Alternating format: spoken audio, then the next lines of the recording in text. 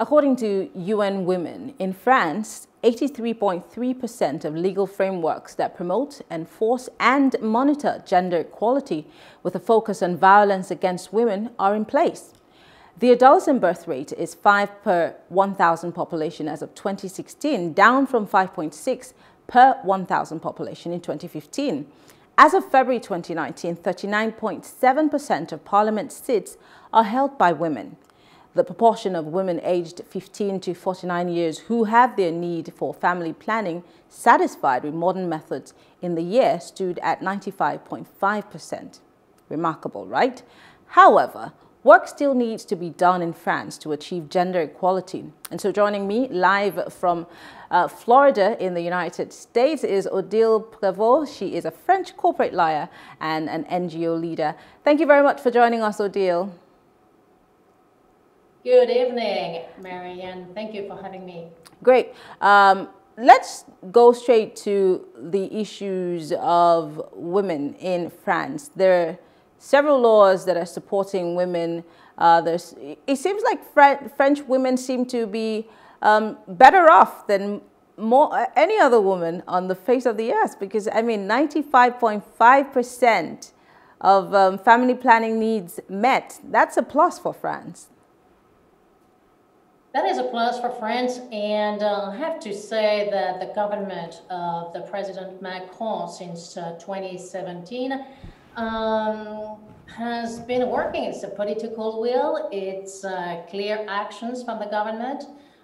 He wanted to make sure that women will be in the government, and he did it. So that is good. But before he was on board, already ministers regarding women issue were already in place.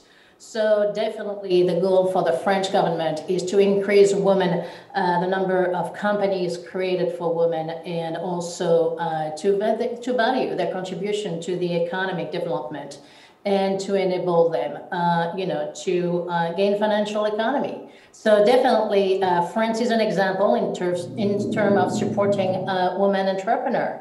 And an example also because a lot of networks for women have been put in place from the beginning of the creation of a company on a daily basis. All these networks are working very well, and the government has facilitated access to bank credit for women. And well, I was surprised to read that the guarantee today covers up to 80% of a bank loan up to a maximum of 50,000 euro. So definitely the French government is doing something right, I have to say. I guess we all have to move to France then. But France has a lot of laws empowering women. Beyond this picture projected to the world, what are the underlying realities of women in France? I mean, you've given us all the great statistics, but what are the realities, the underlying realities for women in France? Well, it's true. In the corporate world, the world that I know better, it's true that the right to equal pay exists since 1972.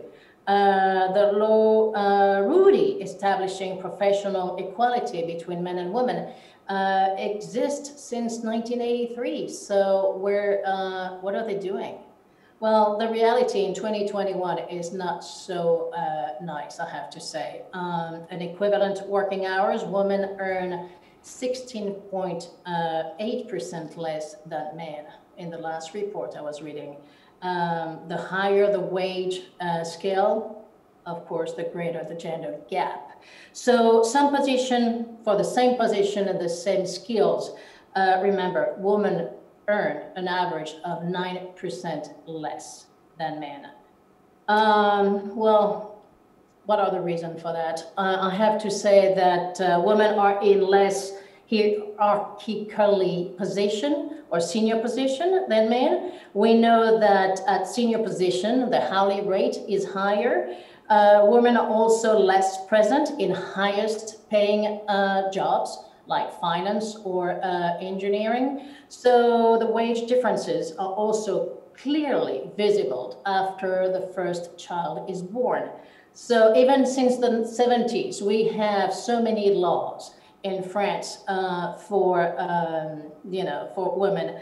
I have to say that 5 laws have been enacted since 1970s, and 60% of the company do not respect these laws, and only 0.2% have been sanctions in 6 years. So we do have a lot to do. So you're a lawyer and you practice in France. You've practiced in the UK also. So I'm going to pose this question to you before. It's going to be a two-pronged question. You're saying that only 2.5% of these people who are not following the laws that have been enacted have been charged. Could it be that women, as empowered as they are, they've not found their voice to be able to bring these issues to the front burner? Because I'm thinking, if there are so many laws that are empowering women, how come women are not taking advantage of them?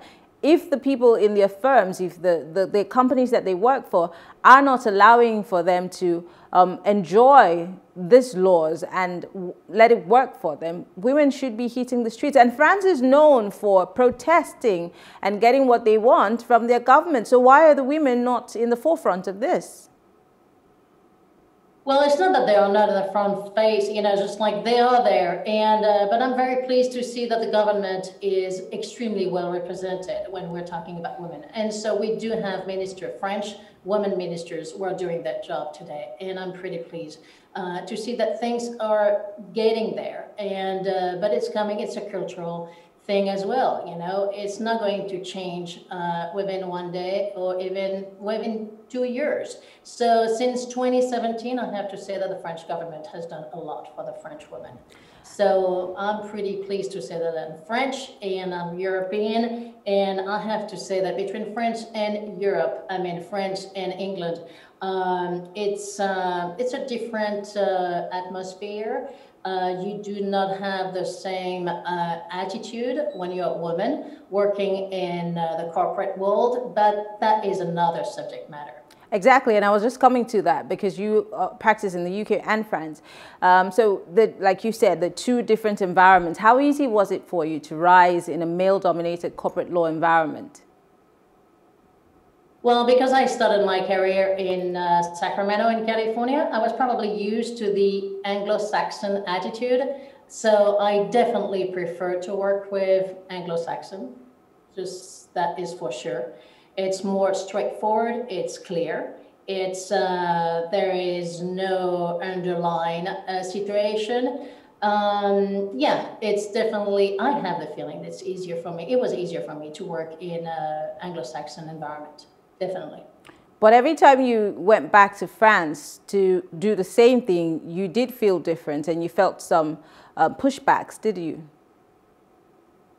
Well, yes, you always do. And, I have the feeling that in every environment, you face different issues. It can be as a young lawyer, you realize that the clients may not accept you as a lawyer. And I have examples of situations where it was not easy to be accepted as a young lawyer in front of male, around the table, but that was a situation that I lived through. And then on the partnership track is another issue as well. But it is difficult for women to get to the ladder and to jump to the top. But again, we have to be together, and I will probably say also that rivalry between women is definitely something that we need to take care of. Okay, sorry. Finally, in your NGO work, because I know that you work with a non-governmental organization in Cameroon, here in Africa, how have you been able to empower and encourage other women, especially those that you work with on the continent? Well, it's true. I run a charity in Mali and Cameroon, and I'm so happy to see all these girls following sometimes my path. Some of the girls want to be lawyers, so that's good. That makes me really proud, and so that is positive. And also, I want to make sure that all my girls are going to school. In Mali, we are opening the center just only with 25 girls. I want to make sure that I'm going to fight early pregnancy and early marriage. So Mali's situation is different than Cameroon, but my girls and my moms in Bangante in Cameroon are very close to me. So because I go there a lot, I'm very close to them. And there is nothing better than to see a big smile on the face of these kids when they see us, you know, the entire team when we come around. Well, Odile Prevot is a corporate lawyer and she runs a charity in Cameroon. Thank you very much for speaking with us. We appreciate it. Thank you. Well, we'll move from France back to the African continent, this time Zimbabwe and Ghana. And we're talking about women in the media. What challenges are they facing and how are they able to pull through? Stay with us. We'll be right back.